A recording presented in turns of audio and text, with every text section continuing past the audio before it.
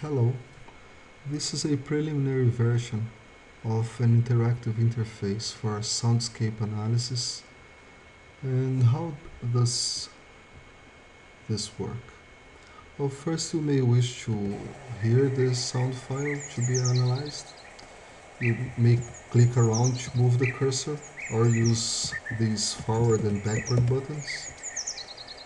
Next, you want to select a region to be analyzed.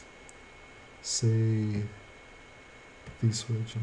You can tweak with the region by clicking and dragging on the borders, or the whole region. You can move it around also by just click and drag. Next, you ask the interface to analyze. You have to wait some seconds because this computer is not so powerful, but here it is. And you may wish to hear the excerpt. It's the same one that you will hear on the original file. It's the same region. Here it's just zoomed in. And these are the components. This is just background noise. This is the first component. This is the third component. So you can see in here that you have correctly separated the two species of birds that are present on the audio. And you may wish to hear just a region of the component. It will loop through the regions. If you make more than one region, you can clear the regions by clicking on this icon. And the same goes for the original file. You can loop through the excerpts by just clicking on play. But say you wish to analyze a different excerpt. The last played excerpt will be analyzed, so it's this one. This one will be ignored. We click analyze. This segment is a little bit lengthier than the last one, so it will take a little bit longer, but here it is. And the same goes. Here you have one of the bird species, here you have the second.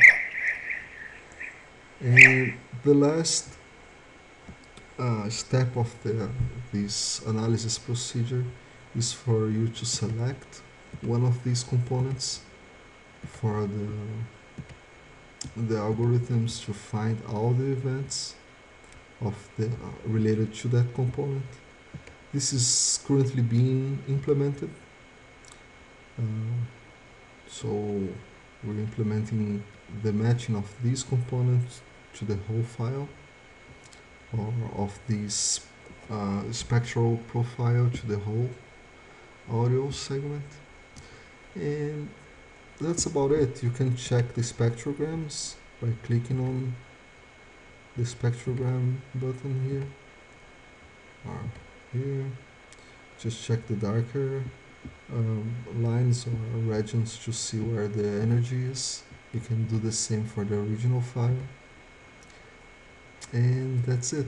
The method we're using is described here at this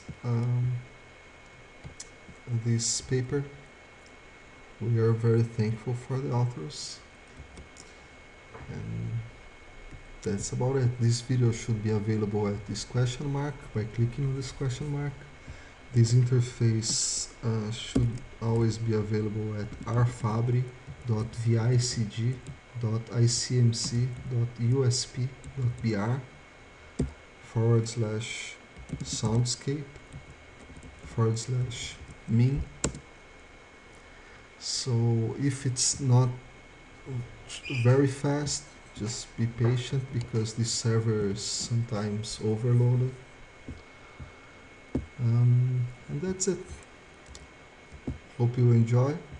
If you have any thoughts, questions, or just want to get in contact with us, You can search for our research group.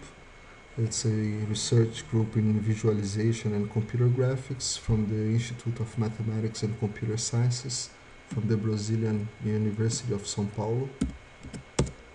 Opa. And this is it. Well,